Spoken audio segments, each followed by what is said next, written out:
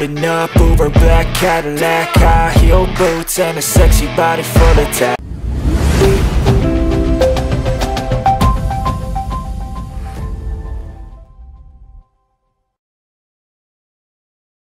Hello guys, Milestones'ന്റെ മറ്റൊരു വീഡിയോയിലേക്ക് എല്ലാവർക്കും സ്വാഗതം. ഞാൻ ഇന്നുള്ളത് പെരുമ്പാവൂരിന്റെ അടുത്തുള്ള കീഴിലം എന്ന് പറഞ്ഞ ഒരു സ്ഥലത്താണെന്നുള്ളത്.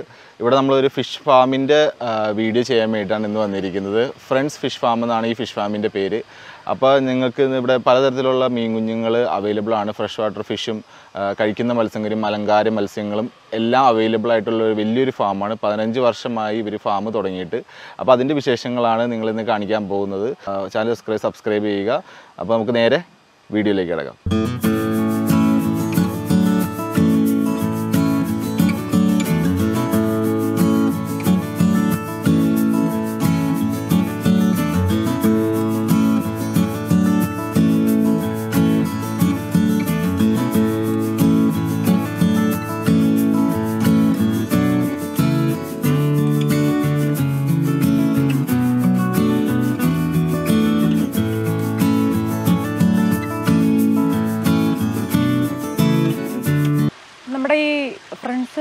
ഫിഷ് ഫാം സ്ഥിതി ചെയ്യുന്നത് നമ്മുടെ എറണാകുളം ജില്ലയിലെ പെരുമ്പാവൂരിനടുത്ത് കീഴിലം എന്ന് പറഞ്ഞ സ്ഥലത്താണ്. അതായത് നമ്മുടെ പെരുമ്പാവൂരിന് മൂവാറ്റുപുഴയ്ക്ക് ഇടയ്ക്കൊരു ജസ്റ്റ് 7 കിലോമീറ്റർ മധ്യത്തിലായിട്ട് വരും.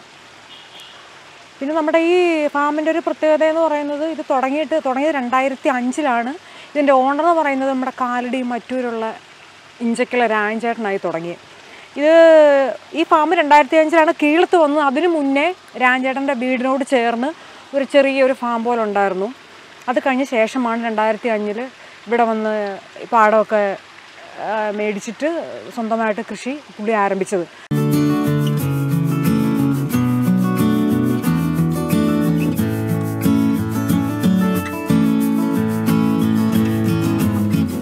ഇവിടെ നമുക്ക് അലങ്കാര മത്സ്യങ്ങളും വളർത്തു മത്സ്യങ്ങളും ഉണ്ട്. അലങ്കാര മത്സ്യങ്ങളുടെ വെറൈറ്റി എന്ന് പറയുന്നത് ഗോൾഡ്, ഏഞ്ചൽ, കാർപ്പ്, പലതരത്തിലുള്ള ഗൗരകൾ, പലതരത്തിലുള്ള ഓസ്കാറുകൾ, പിന്നെ പലതരത്തിലുള്ള ഗപ്പികൾ, അങ്ങനെ അലങ്കാരത്തിന് നമ്മൾ ഉപയോഗിക്കുന്ന എല്ലാത്തരം മത്സ്യങ്ങളും നമുക്കിവിടെ ലഭ്യമാണ്.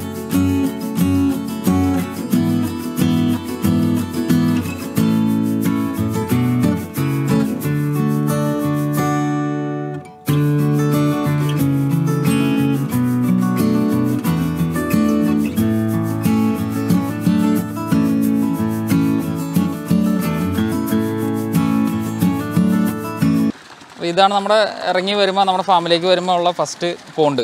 ഇതെല്ലാം നാച്ചുറൽ പോണ്ടാണ്. ഇതിൽ നമ്മൾ മെയിനായിട്ട് ഈ കറിക്കുള്ള മത്സ്യങ്ങളൊക്കെ കീപ്പ് ചെയ്യുന്നതാണ്. ആൾക്കാർ വരുമ്പോൾ നമുക്ക് ഫ്രഷായിട്ട് പിടിച്ചു കൊടുക്കാൻ വേണ്ടിയിട്ട് കീപ്പ് ചെയ്യുന്നതാണ്. പിന്നെ അതുപോലെ പുറത്തുനിന്ന് നമ്മുടെ പോണ്ടിൽ നിന്ന് പിടിക്കുന്ന മീനുകളെ കണ്ടീഷൻ ചെയ്യാൻ വേണ്ടിയിട്ട് ആണ് ഈ ചെയ്തിരിക്കുന്നത്, ഈ ആപ്പ് കെട്ടിയിരിക്കുന്നത്. അപ്പോൾ പോണ്ടിൽ നിന്ന് പിടിക്കുന്നത് ഡയറക്റ്റ് ഇതിൽ കൊണ്ടിടും. അതിനുശേഷം വെള്ളം ചാടിക്കും. അതിനുശേഷം ഉപ്പ്, പിന്നെ എന്തെങ്കിലും മെഡിസിൻസ് എന്തെങ്കിലും ആവശ്യമുണ്ടെങ്കിൽ അത് നമ്മൾ യൂസ് ചെയ്യും. എല്ലാത്തിനും വല ചെയ്തിട്ടാണ് ചെയ്യുന്നത്. എല്ലാത്തിനും വല ചെയ്തിട്ട് നമ്മൾ പോണ്ടിൽ നിന്ന് പിടിക്കുന്നതിനെല്ലാം സെപ്പറേറ്റ് ആയിട്ട് ഇട്ടിട്ടാണ് ചെയ്യണേ. ഇതിലിപ്പോൾ നമുക്ക് അത്യാവശ്യം വാള, വൈറ്റ് വാള, ബ്ലാക്ക് വാള, പിന്നെ റെഡ് ടൈൽ ക്യാറ്റ് ഫിഷ് ഐറ്റംസൊക്കെ കിടക്കുന്നുണ്ട്. ഈ വാളയും മുഴിയും ഡിഫറെൻ്റ് അല്ലേ? വാളയും മുഴിയും ഡിഫറെൻ്റ് ആണ്. ആണല്ലേ? കാണാൻ ഒരേപോലെയാണ്, പക്ഷേ വാളയും മുഴിയും ഡിഫറെൻ്റ്. ഇതാ റെഡ് ടൈൽ വാള എന്ന് പറഞ്ഞ സംഭവം. റെഡ് ടൈൽ നമുക്ക് വേറെ ഞാൻ കാണിച്ചു തരാം. ഇത് ചെറിയ സൈസാണ്. ചെറുതാണോ? അത് ചെറുതാണ്. അത് നമുക്ക് ഒരു 5 കിലോ 6 കിലോ ഉള്ള സൈസുള്ളത് നമുക്കുണ്ട്. ഒരു 52 എണ്ണം നമുക്ക് ഇവിടെ സ്റ്റോക്ക് ഉണ്ട്. ഇതെല്ലാം വാളയാണ്, ബ്ലാക്ക് വാളയാണ്. പിന്നെ ഈ സെക്ഷൻ വരുന്നത് ഇത് നമുക്ക് തിങ്കൾ ചൊവ്വ ദിവസങ്ങളാണ് മെയിനായിട്ട് മാർക്കറ്റ് ദിവസം. ആ സമയത്ത് നമ്മൾ പോണ്ടിൽ നിന്ന് പിടിച്ച് നമുക്ക് അപ്പം തന്നെ കൊടുക്കാൻ പറ്റില്ല. അപ്പോൾ പോണ്ടിൽ നിന്ന് പിടിച്ച് നമുക്ക് സെയിലിന് റെഡി ആയിട്ടുള്ള മീനുകളെ കണ്ടീഷൻ ചെയ്യുന്നത് ഇവിടെയാണ്. എന്നിട്ട് ഇവിടെ നിന്നാണ് നമ്മൾ കസ്റ്റമേഴ്സിന് കൊടുക്കുന്നത് അലങ്കാര മത്സ്യങ്ങൾ. ഇതൊക്കെ നമുക്ക് എപ്പോഴും വെള്ളം റൊട്ടേറ്റ് ചെയ്ത് ചാടിക്കൊണ്ടിരിക്കും. അപ്പോൾ ഫിഷിന് വേറെ കംപ്ലൈൻ്റ് ഒന്നും ഉണ്ടാവില്ല. ഇതിൻ്റെ അകത്ത് നിന്നാണ് ഇറങ്ങി പിടിച്ചു കൊടുക്കും. ഇതൊരു 2 അടി വെള്ളം ഉണ്ടാവുള്ളൂ. ഒരാൾക്ക് അരയ്ക്കത്രയും വെള്ളം ഉണ്ടാവുള്ളൂ. മെയിനായിട്ട് ഗോൾഡ് ഫിഷാണ്. നമ്മുടെ gold fish, carp, Angel, sucker, ഈ ഐറ്റംസാണ് കൂടുതലും ഇവിടെ നമുക്ക് സെയിലായി പോകുന്നത്. ഗോൾഡ് ഫിഷിൻ്റെ തന്നെ ഒരു 4-5 സൈസ് നമുക്ക് അവൈലബിൾ ആണ്. അതേപോലെ ഗോൾഡ് ഫിഷ് തന്നെ ഒറാണ്ട ഗോൾഡ്. സ്റ്റാർട്ടിങ് എന്ത് പ്രൈസ് വരുന്നുണ്ട്? ഇത് വരുമ്പോൾ നമുക്ക് ഹോൾസെയിൽ വരുമ്പോൾ ഒരു 4.5 രൂപ 5 രൂപ ആ റേറ്റിലാണ് ഇവിടെ ഒരു മീൻ. നമുക്ക് റേറ്റ് എപ്പോഴും സെയിം ആയിരിക്കില്ല, അതൊക്കെ വ്യത്യാസം വരും. നമുക്ക് കിട്ടുന്ന റേറ്റ് അനുസരിച്ചിരിക്കും നമുക്ക് ഇവിടുത്തെ സെയിൽ റേറ്റ്. ഇത് സൈസ് ഡിഫറൻസ് ആക്കി ഇട്ടേക്കുന്നതാണോ? ഇത് മെയിനായിട്ട് ഇത് ആൾക്കാർ കൂടുതൽ കൊണ്ടുപോകുന്നത് ഫീഡിങ്ങിന് വേണ്ടിയിട്ടാണ്. ഫീഡിങ് ഗോൾഡ് എന്ന് അതിനെ പറയാം.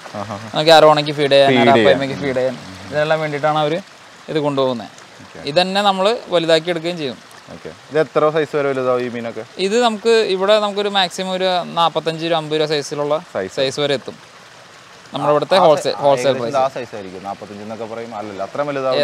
ഇല്ല, എത്ര വലുതാവില്ല ഗോൾഡ് ഫിഷ്. പിന്നെ ഇത് ഇവിടെ എന്ന് പറഞ്ഞു കഴിഞ്ഞാൽ ഇവിടെ ഞങ്ങൾക്ക് സ്ഥലമുണ്ട്, തൊട്ടപ്പുറത്ത് ഒരു 2 പൗണ്ട് വലുതുണ്ട്. ഇവിടെയാണ് മൊത്തം സ്റ്റോക്കിങ്ങും സെയിലും നടക്കാറ്. കഴിക്കുന്ന മത്സ്യങ്ങൾ നമുക്ക് എന്തൊക്കെയുള്ള ഇവിടെ? കഴിക്കുന്ന മത്സ്യങ്ങൾ നമുക്ക് സിലോപ്പി വലുതുണ്ട്, പിന്നെ വൈറ്റ് വാളയുണ്ട്, ബ്ലാക്ക് വാളയുണ്ട്. സിലോപ്പിയ എന്ന് പറയുന്നത് തിലാപ്പി തന്നെയല്ലേ? തിലാപ്പി തന്നെയാണ് സിലോപ്പി എന്ന് പറയുന്നത്. തിലാപ്പിയ എന്ന് പറയും, സിലോപ്പി എന്ന് പറയും, ഫിലോപ്പി എന്ന് പറയും. ഇവിടെ ഏകദേശം എത്ര പൗണ്ട്? ഇപ്പോഴത്തെ ട്രെൻഡിങ് ആയിട്ടുള്ള വരാലുണ്ട് നമ്മുടെ വരാല്. നമുക്കൊരു കിലോ 400 രൂപയ്ക്ക് നമ്മോട് കൊടുക്കും. ഓക്കെ.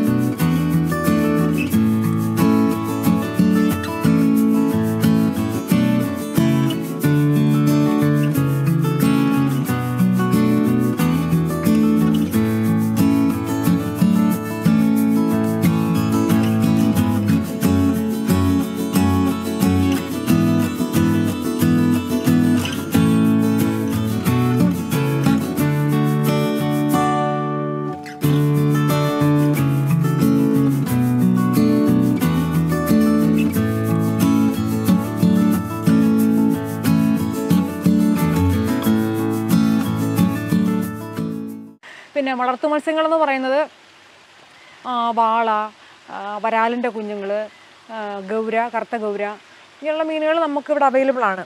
ഇപ്പോൾ കൂടുതലും നമ്മളിപ്പോൾ ആൾക്കാർ മേടിച്ചുകൊണ്ട് പോകുന്നത് വരാലിൻ്റെ കുഞ്ഞുങ്ങളാണ്. നല്ല ഒരു 6 മാസമൊക്കെ നമ്മൾ ഫീഡൊക്കെ കൊടുത്ത് വളർത്തിക്കഴിഞ്ഞാൽ ഒരു 3/4 കിലോ ഒക്കെ വരാൻ പാകത്തിനുള്ള കുഞ്ഞുങ്ങൾ നമുക്കിവിടെ അവൈലബിൾ ആണ്. ഈ കിടക്കുന്നത് നമ്മൾ കൊടുക്കാനായിട്ട് റെഡിയാക്കി ഇട്ടേക്കണം വരാക്കാം. ഒരെണ്ണം ആവറേജ് ഒരു 800 ഗ്രാം സൈസ് ഉണ്ട് ആവറേജ്. ഇതാണ് വരാലല്ലേ? നമുക്കിവിടെ എത്ര പൗണ്ട് ഉണ്ട്? അപ്പം ഇവിടെ നമുക്ക് ഏകദേശം ഒരു 20ഓളം കൊണ്ടുണ്ടാവും. എത്ര ഏക്കർ സ്ഥലത്ത്? ഇതിപ്പോൾ ഒരു 5 ഏക്കർ സ്ഥലമുണ്ട് മൊത്തം. ഇവിടെ 5, അപ്പുറത്ത് 2, ആ റോഡിനപ്പുറത്തൊരു 2 ഏക്കർ സ്ഥലമുണ്ട്. നമ്മൾ ഫീഡ് ഇവിടെ തന്നെ ഉണ്ടാക്കി ആണ് മീൻ കൊടുക്കുന്നത് നമ്മുടേതായ പ്രിപ്പറേഷനിൽ. എന്താണ് മെയിനായിട്ട് ഫീഡ് തന്നെ? ഫീഡ് വന്നത് നമുക്ക് ഈ തവിട്, പിണ്ണാക്ക്, പിന്നെ ഗോതമ്പ് പൊടി, റസ്ക് പൊടി മേക്കെല്ലാം മിക്സ് ചെയ്തിട്ടുള്ളൊരു ഫീഡാണ്. അപ്പോൾ ഇത് മണ്ണിലൊന്നും മൂടി പോവില്ലല്ലോ മീൻ പിടിക്കുന്ന സമയത്ത്? അങ്ങനെ ഈ അലങ്കാര മത്സ്യങ്ങളൊന്നും അങ്ങനെ മൂടി പോവില്ല, എന്നാലും ശ്രദ്ധിക്കണം നമ്മൾ പിടിക്കില്ലേ.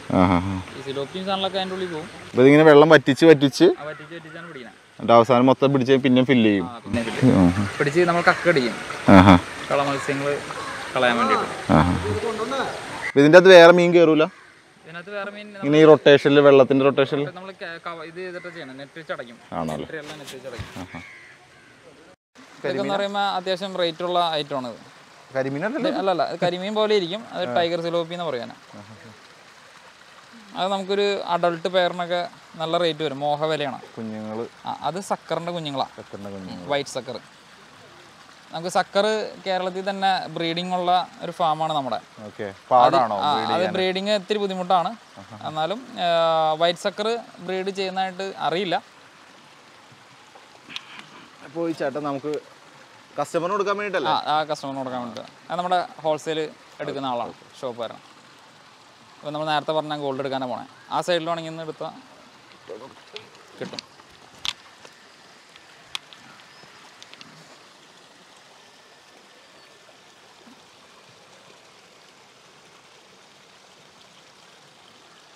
നമ്മുടെ കസ്റ്റമറിന് കൊടുക്കാൻ വേണ്ടിയിട്ട് ചേട്ടൻ മീൻ പിടിക്കാൻ വന്നേക്കുന്നതാണ്. ഇതിനകത്ത് ഗോൾഡ് ഫിഷാണ് ചേട്ടൻ പിടിച്ചിരിക്കുന്നത്.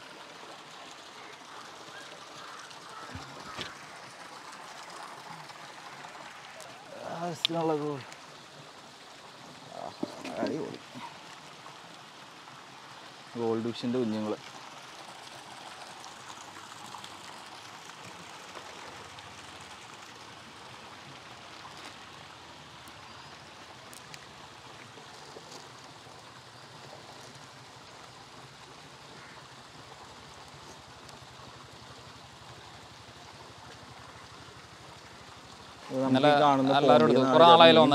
ആൾക്കാർക്ക് മീൻ മേടിക്കാൻ വരുമ്പോൾ സൗകര്യത്തിന് വേണ്ടിയിട്ട് ഈ പോണ്ടിൽ അവർ അതിനെ സെപ്പറേറ്റ് ആയിട്ട് സെറ്റ് ചെയ്തിട്ടേക്കാണ്. അപ്പോൾ ഇതിൻ്റെ അകത്തു നിന്നാണ് പിടിച്ചു കൊടുക്കുന്നത് എളുപ്പത്തിന് വേണ്ടിയിട്ട്.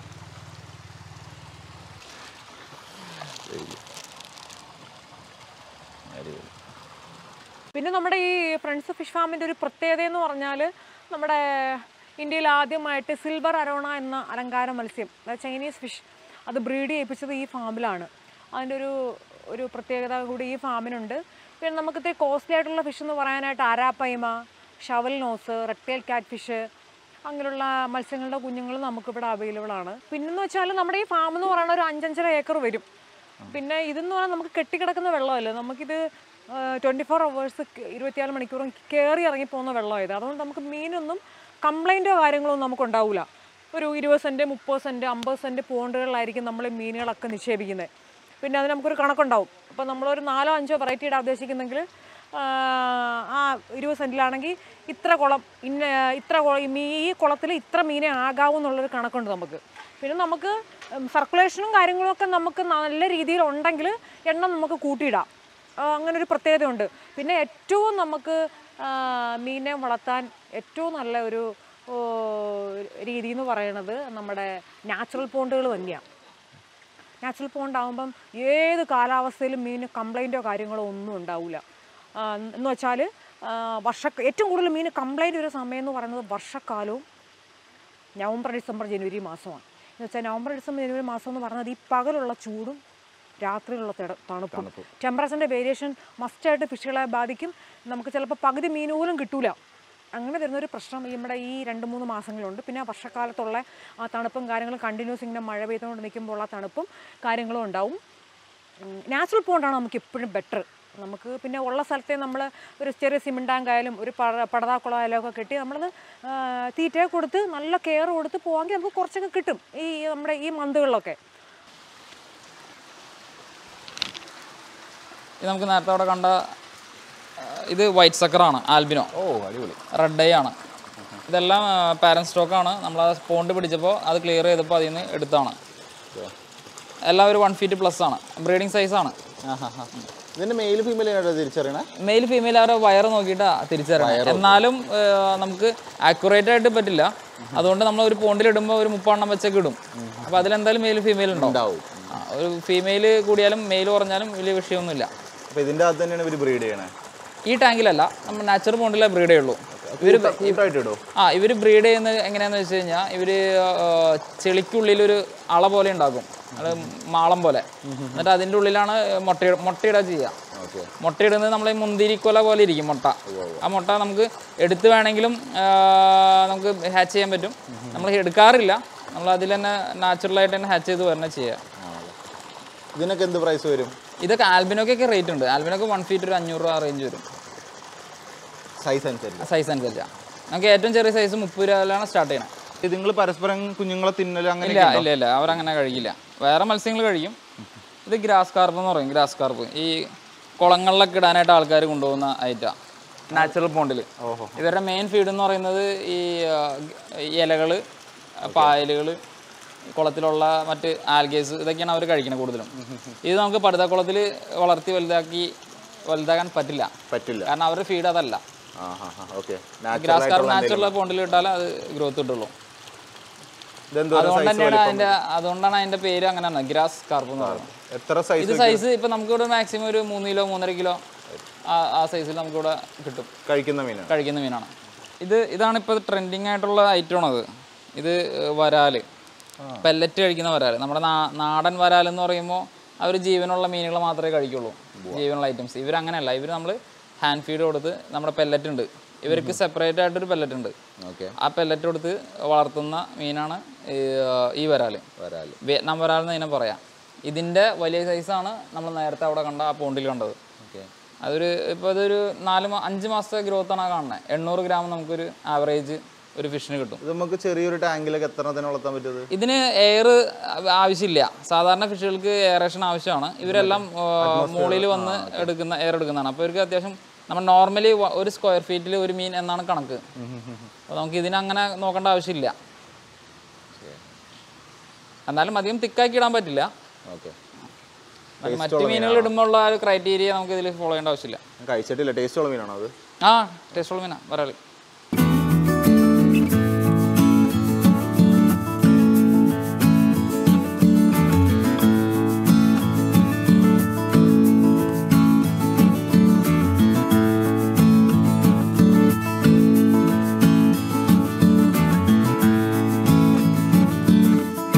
പിന്നെ എന്ന് വെച്ചാൽ പിന്നെ നമ്മൾ പരമാവധി ഇതൊരു പാഷനായിട്ട് എടുക്കാൻ ഇൻട്രസ്റ്റ് ഉള്ളവർ ചെയ്യുന്നത് നല്ലതായിരിക്കും. എന്താണെന്ന് വെച്ചാൽ നമ്മുടെ ഈ പ്രത്യേകിച്ച് എഡിബിളായിട്ടുള്ള ഫിഷുകൾ നമ്മുടെ ഈ കടലിൽ നിന്നൊക്കെ കിട്ടുന്നത് ഒക്കെ പലതരത്തിലുള്ള കെമിക്കലും കാര്യങ്ങളും ഒക്കെ ഫില്ല് ചെയ്തിട്ടാണ് നമ്മുടെ കൈകളിലൊക്കെ കറി വയ്ക്കാനുള്ള മീനുകളൊക്കെ കിട്ടണേ. അതിലുപരിയായി നമ്മുടെ വീടിൻ്റെ ചുറ്റുവട്ടത്തെ ഒരു ചെറിയ ടാങ്കോ ഒരു ചെറിയൊരു പടതാക്കളോ ഒക്കെ ഉണ്ടെങ്കിൽ അത്യാവശ്യം ഒരു 19 മീനെ കിട്ടാൻ നമുക്കൊരു 10-30 കിട്ടും. ഒക്കെ ചെയ്ത് നമ്മുടെ ആരോഗ്യത്തിന് എപ്പോഴും ഹാനികരമൊന്നും ആവാതെ നമ്മുടെ വീട്ടിൽ തന്നെ വളർത്തുന്ന മത്സ്യങ്ങൾ ഭക്ഷിക്കുന്നതായിരിക്കും ഏറ്റവും നമുക്ക് ഉത്തമം. അപ്പോൾ നമ്മുടെ വീട്ടിലൊക്കെ ഇപ്പോൾ സാധാരണ വളർത്താൻ വേണ്ടിയിട്ട് ഏറ്റവും എളുപ്പമായിട്ടുള്ള വളർത്തി നല്ല ടേസ്റ്റുള്ള മീനായിട്ട് വരുന്ന ഏത് മീനായിരിക്കും? അങ്ങനെ നമുക്ക് കൃത്യമായിട്ട് ഇന്ന മീനിൻ്റെ ടേസ്റ്റ് എന്ന് പറയാൻ പറ്റില്ല. പലരുടെയും ടേസ്റ്റ് വ്യത്യാസം ഉണ്ടാവും. കൂടുതലും നമുക്കിവിടെ കൊണ്ടുപോകണത് വരാലിൻ്റെ കുഞ്ഞ് കൊണ്ടുപോകും, തിലാപ്പിയുടെ കുഞ്ഞ് കൊണ്ടുപോകും, പിന്നെ ഗൗരയുടെ കുഞ്ഞുങ്ങൾ കൊണ്ടുപോകും. പിന്നെ കട്ട്ല റോഹു ഗ്രാസ് കാർപ്പൊക്കെ ആണെങ്കിൽ നമുക്ക് സിമെൻറ്റ് ടാങ്കിലും പടതാക്കുളത്തിലും അത് അങ്ങനെ വളരില്ല. നാച്ചുറൽ പോണ്ടാണ് അത് ഏറ്റവും ബെറ്റർ. അതിന് അത് നമുക്ക് ഒരു സെൻറ്റിൽ ഇത്ര മീനെ ഇടാവുന്നൊരു കണക്കുണ്ട് നമുക്കതിന്. ആ കണക്കനുസരിച്ച് നമുക്ക് നിക്ഷേപിക്കാൻ പറ്റുള്ളൂ. ബാക്കിയുള്ള മീനൊക്കെ നമുക്ക് വേണമെങ്കിൽ പടുതാക്കോളോ ടാങ്കോ ചെയ്ത് വളർത്താവുന്നതാണ്. ബാക്കിയുള്ള മീനൊക്കെ നമുക്ക് വളർത്താവുന്നതാണ്. നമ്മൾ പറഞ്ഞാൽ നമ്മുടെ പരിമിതിക്കുള്ളിലൊക്കെ നമുക്കത് വളർത്താൻ പറ്റുള്ളൂ. ഏറ്റവും നല്ലത് പ്രകൃതമായ കുളങ്ങളിൽ വളർത്തിയാൽ ഏറ്റവും നല്ലത്.